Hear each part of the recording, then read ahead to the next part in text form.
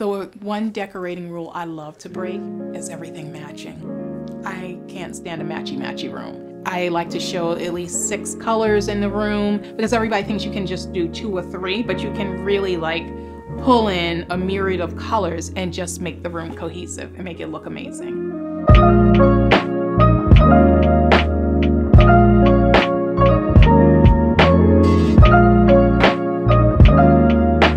I am Gail Davis of Gail Davis Designs, and I am in South Orange, New Jersey, and I love my home. This house was built in 1912. It is a Center Hall colonial. We moved into our home in 2003, and when I walked in, I was not impressed. The house was dark.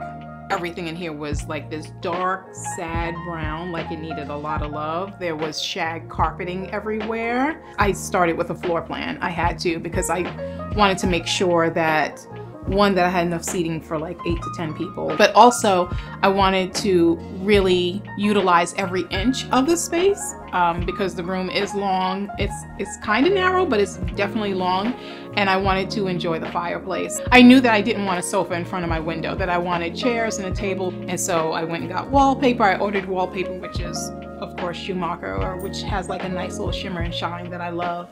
And then I just wanted to like mix it all in because I didn't want it so bright. You know, like it's such a, my room is happy, but it's not like the typical happy colors that you see, like it's a different type of happy. And I like the warmth and depth that, you know, I was able to create with the rug and definitely with the fabrics that are on the chairs. So the metallic in the wallpaper makes the light leap. And if you look at the ceiling, it's a high gloss with a little bit of shimmer in it because I do like shiny objects. So I did that because, once again, when we came in, it was a really dark and sad house and it just needed like some love.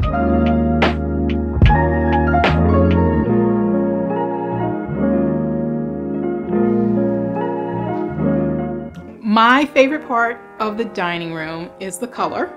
Pumpkin blush. It is such a strong color, but it is such a happy color that when you go in there, the first thing when people walk through the door, they're like, oh my. They're like, I love that orange. They're like, I would have never thought to do that.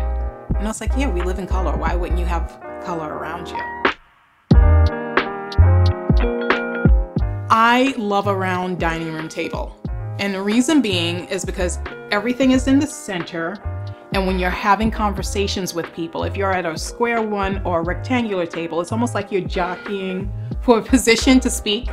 But the round table is just so inviting. It just pulls everyone in, and it's very family oriented, and it's conducive to great conversations and just, you know, easier to sit around. When we first moved in, the vestibule was a mess. So we just cleaned it up, and I just want to make sure like when it comes in, it feels very like a warm hug. And then when you step out into the rooms, there's the expanse. So I chose the Schumacher wallpaper with love on it because I want people when they come in to see that and to get the energy of the home. My home is your home. I want us to relax. I want us to have a good time. Take your shoes off or don't. Curl up on the sofa or don't. Friends come over and they can tell you like it's just easy to be here, and that they said, I just feel like so warm here. It just always feels like so much love and so much fun. My style in 3 words: loud, fun, classic. Is there anything that's off limits in your house?